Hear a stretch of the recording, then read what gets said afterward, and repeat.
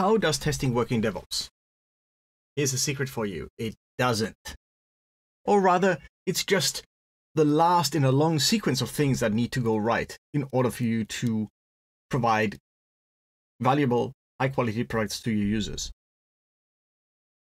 Here's a secret for you. When I started my freelancing career, I thought I was going to be a QA person, you know, a tester. It's something I know how to do. It's fun. I like it. I feel that it's important.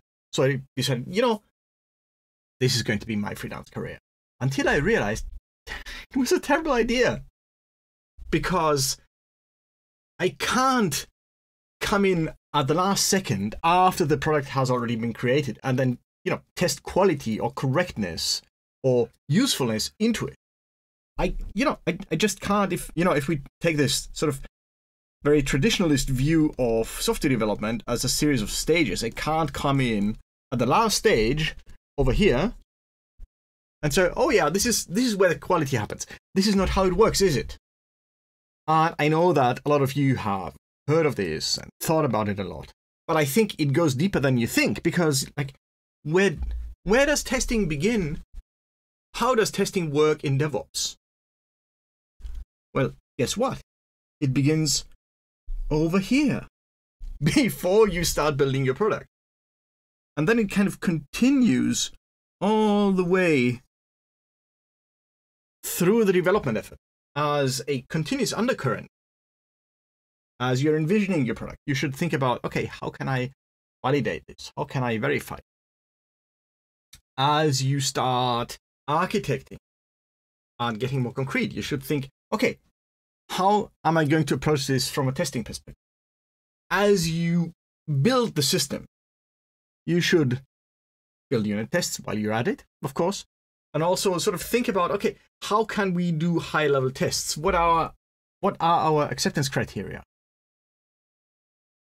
How can we tell what matters and whether we've reached it? And so on, until finally you get to what might be called the testing stage, sort of right at the end.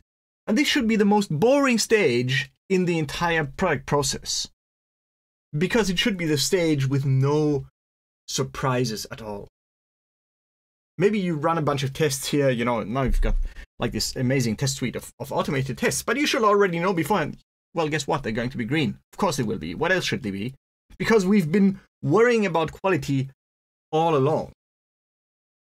So this is how testing works in DevOps. Because it's not a single phase, and it's not some single person's responsibility. It is the responsibility, or quality I should say, is the responsibility of the entire team the entire time. And if you do it this way, then it actually becomes fairly straightforward to create good quality products, because there are no surprises. The same thing, by the way, goes for security, for instance. Security is not an afterthought. Of course, you all know that.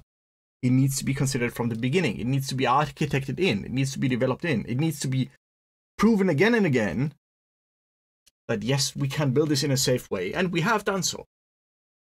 So, to sum it up, in DevOps, testing is not an activity per se, it's not a phase, it's mostly a mindset. Testing, quality, all of these things are just about agreeing that we care about this and we want to do something about it. And the rest will take care of itself.